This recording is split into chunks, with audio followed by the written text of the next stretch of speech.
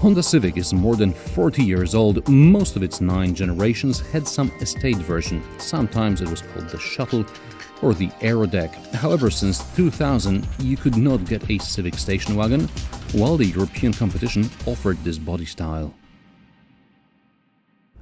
Now Honda claims its clients are moving from their Accords into Civics and they want a bigger boot. Now the Civic hatch has a pretty big boot, one of the biggest in the segment, but this thing, it obliterates the competition.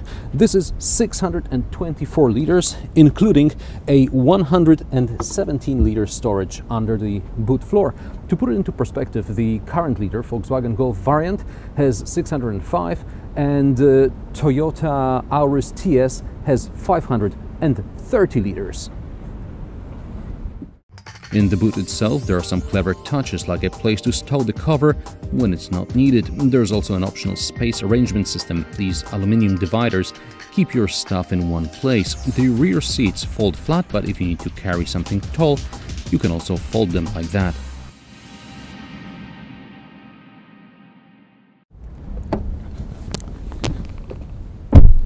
In the back, 3 adults fit easily abreast. The floor is almost flat. There is sufficient headroom. It's great.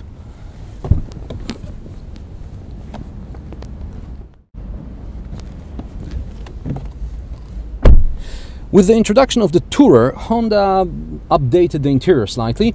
Now this update is 4 piano black pieces and some white stitching on the steering wheel and on this cushion here. Now I like the cushion because I'm not hitting my knee on the hard plastic. However, stitching on this cushion, I'm afraid that in the summer when I'm wearing shorts I might get some scratches on my knee. And women, when they're wearing stockings, they might also tear these stockings on these stitches here. So if you had problems like that, let me know in the comments below. Headroom in the back is pretty decent, but in the front, this is it. I'm 175 centimeters tall and, well, you know, it's just about right. If you're taller, you may feel a bit claustrophobic, and this is the lowest seat position. There's a place for water bottles in the door bins, cup holders in the middle, huge storage space under the armrest, and a pretty big glove box.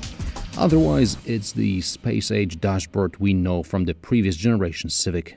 Now, this time, Honda moved the start button on the right side of the steering column. Now, we don't have the start button here. I have a normal key, but in the old Civic, you would have the key and the start button, and that was a bit weird, and you had to put the key here and press the button there.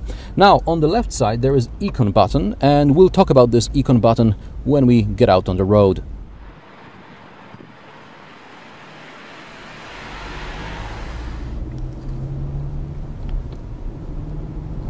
Under the bonnet we have either a petrol engine 1.8 142 horsepower, that's a well-known engine, or a relatively new 1.6 diesel 120 horsepower. In case of the petrol engine, you have to rev it hard to get anything out of it. Now, I don't mind revving the engine high. It reminds me of the old Honda Civics. I had several of these in my family, so I have a soft spot for this car. The gearbox has a short throw, the shifts are very precise, and also the steering is very precise indeed. Now, this reminds me of the first Civic I drove some 20 years ago. You have to be careful not to hit the curb, that's how precise it is, but once you get used to it and you switch to another car, you'll miss this precision. Civic Tourer with standard suspension does roll a bit in the corners, but you know, you'd expect it to. It's a station wagon, it's an estate, but it's still better than most of its competitors. And you can also order it with optional adaptive dampers, which improve the handling when the car is heavily loaded. Now, but even with the standard suspension, it absorbs all the bumps really nicely, so it's a good car to drive. You can specify the Civic with a whole array of 3 and 4 letter safety systems, but these will bump the price up from the base 21,000 euros to well above 30 grand. This mid-spec model costs about 25,000 euros. Two more things worth mentioning about this car. The visibility for an estate, it's brilliant. And also the brakes, are brilliant, good stopping power.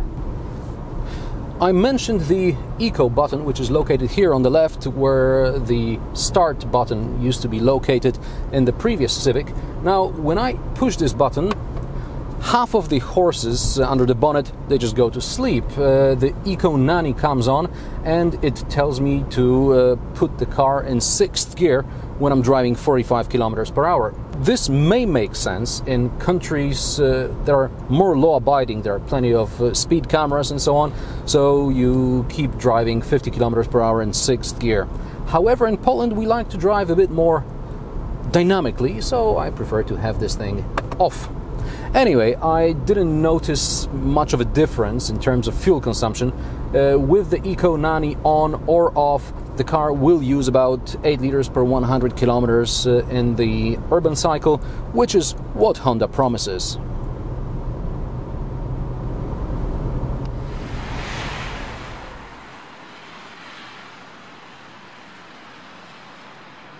So like the Honda for build quality.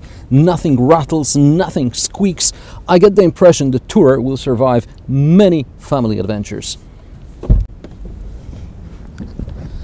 Now, the whole car looks, some may say controversial, but let's just be blunt, it looks like a hearse, and a hearse with huge gaps here next to the tailgate, and these gaps, they'll fit children's fingers, and this spells trouble.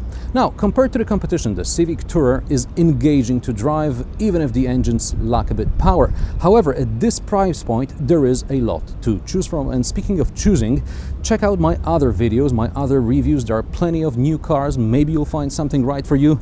And if you haven't done so yet, please subscribe to my channel to be up to date with everything that's new on the car market. Just click here. Thanks for watching.